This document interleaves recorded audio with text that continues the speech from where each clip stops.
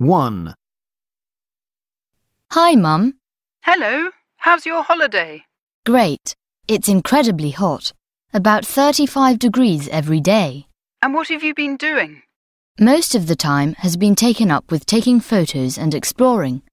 There is one place where you can climb up and walk along a narrow pathway. I don't know how they built it up there. It was amazing and much quieter than down at ground level.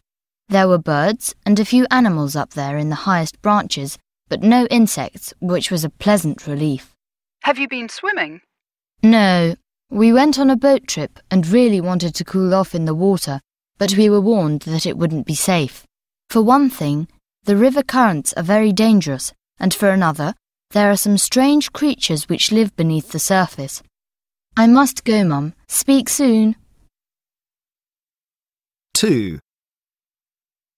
There will be meetings for all Year 13 students to discuss careers. Please complete the form you have been given. This will help us to evaluate your experiences, qualifications, interests and character. The section on part-time work should include unpaid work, for example, working on the school newspaper. All experience is valuable for your CV, and it will give you something to talk about in interviews. The meetings will take the form of an interview with the Careers Master, Mr. Green, who will try to lead you towards a future which will suit you and help you to be successful. 3. I went to an exhibition of sculptures last Saturday. I usually find modern art quite dull, but I'm glad I went. The title of the exhibition was Man's Place in the Modern World.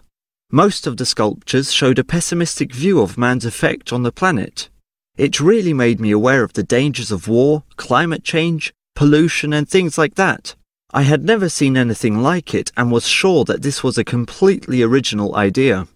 However, my friend told me about some similar sculptures from a different exhibition 10 years ago, and when I saw them on the internet, it was obvious that the sculptures here had been heavily influenced by them.